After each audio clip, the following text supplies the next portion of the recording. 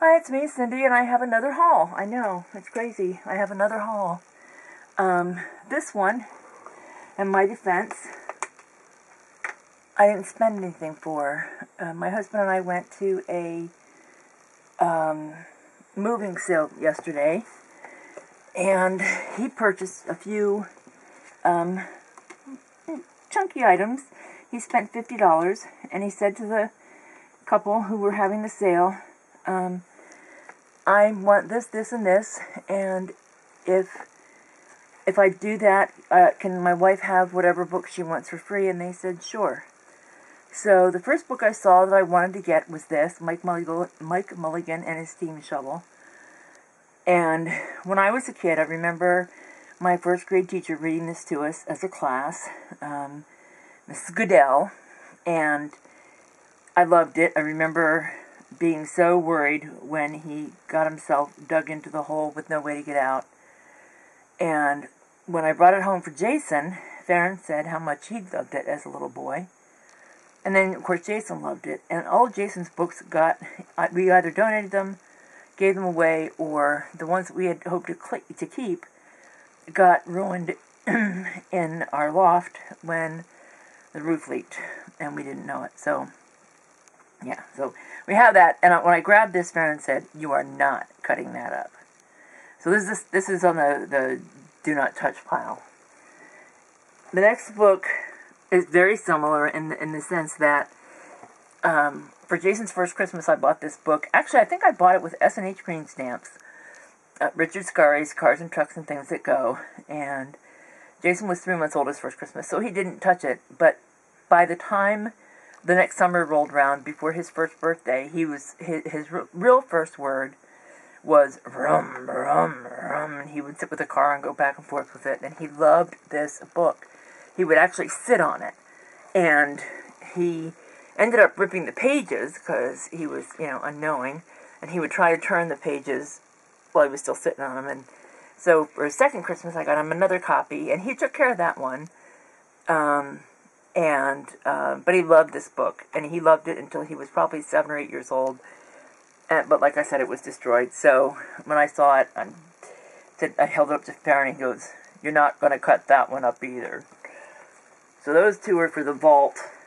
Not sure how we're going to do with that. But the rest of the books I got were either ones that I've always wanted to get my hands on for one reason or another, or that I've learned are great staple type things or will make potential books.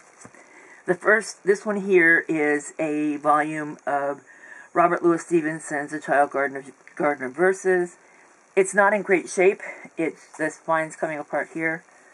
I think it was a part of a collection. There were other books in the collection.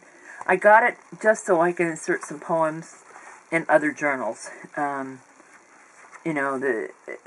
The Land of Nod. I have a little shadow. The Shadow. I love that poem. Jason always loved it. My nieces and nephews love it. So, yeah, I'm thinking it would be fun to cut this one up and put throughout whatever books. But then, after I had that one in my little pile, I saw this one, which is a nice large one with a dust jacket, and it's illustrated by Tasha Tudor. I didn't even look at the cover. No, it's just plain. So nothing to see here, folks.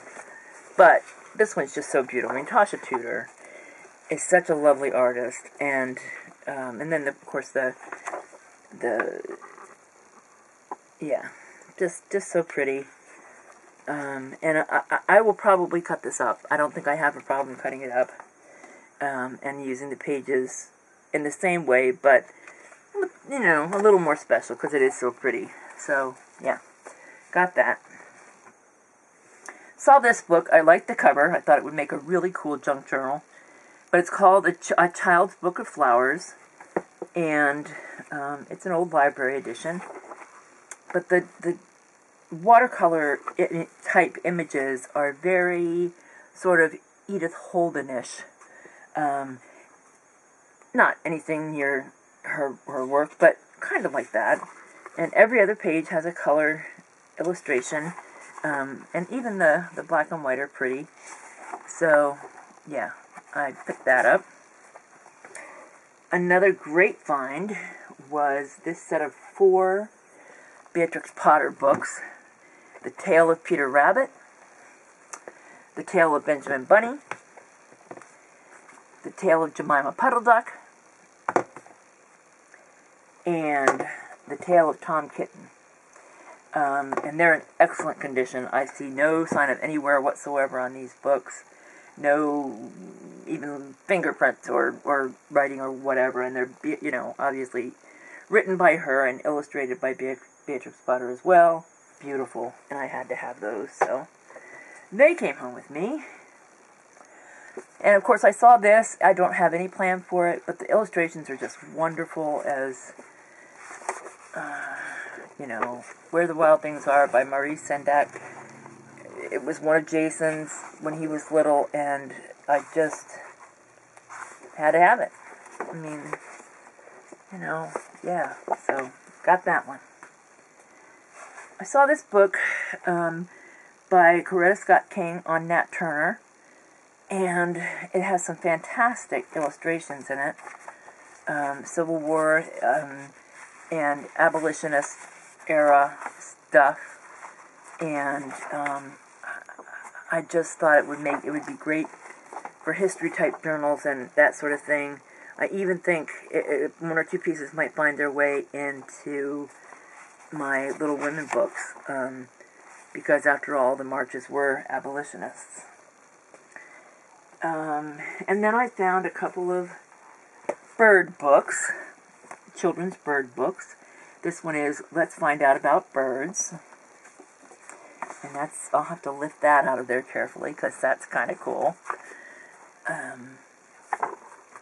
And it's got some real pretty soft illustrations. Love the ostrich there. Isn't that great? So I think I can use these in lots of ways, but most specifically about a book about birds, which I'll probably do at some time or another. I got that. And then there's this one, the Adventure Book of Birds, and this is more like a field guide. Doesn't have huge bits of illustrations, but it even talks about how to build birdhouses, and it has identifying points of various birds, and then it's got this little section here with color. They call it a color guide to birds, and it's just a few pages, but it's perfect for junk journal use. So there was that. I think my little house of cards is going to fall apart over there. Then I found this copy of The Ugly Duckling, and it's just pretty and a sweet story, and how could I not? Don't know how I'll use it. It'll come to me. It might even slide its way into the bird book. I don't know. But it's just lovely. The illustrations are so pretty. Children's books are all about illustrations, right? And I got this book about owls. And I'm not particularly into owls, but I know someone who is. And I thought I might send it along to her to use maybe in her very first junk journal that she keeps talking about making. So I got that one.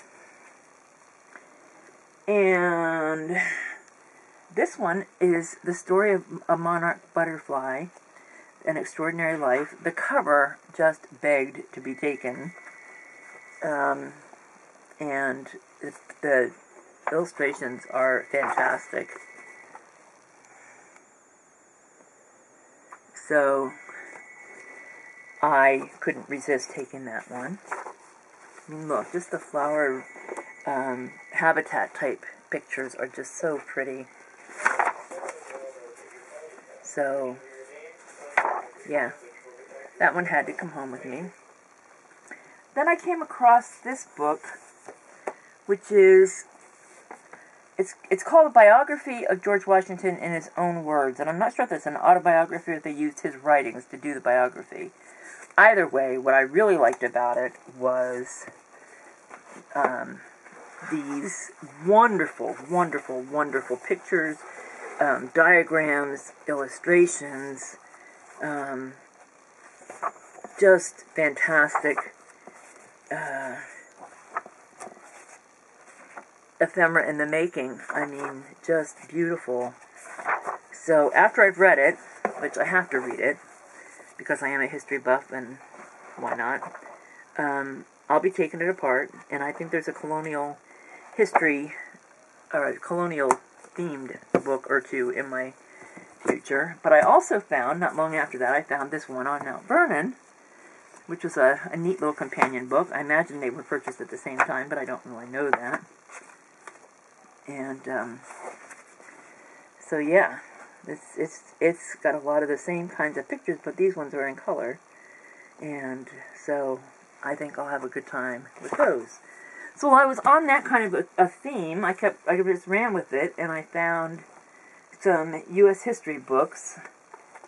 This one is from 1600 to 1740, and this one is 1820 to 1860. I did not find one for the intervening years, but that's okay. That's okay. I can make do. Then I found this one, New World History and Geography in Christian Perspective. It's a homeschooling book by Abeka, and I couldn't help myself. I had to have that as well. And this one is Our American Heritage, and it's also Abeka homeschooling. And so I think that little package altogether is going to make a really nice journal. So yeah, that's my haul. Now, so I don't even have to feel guilty because I didn't spend any money. And it'll make it easier to cut them up, too, because if I didn't spend anything, who cares if I cut them up? So there, that's it. That's my haul. Thanks for watching. Tell your friends, leave a comment, subscribe, and come back.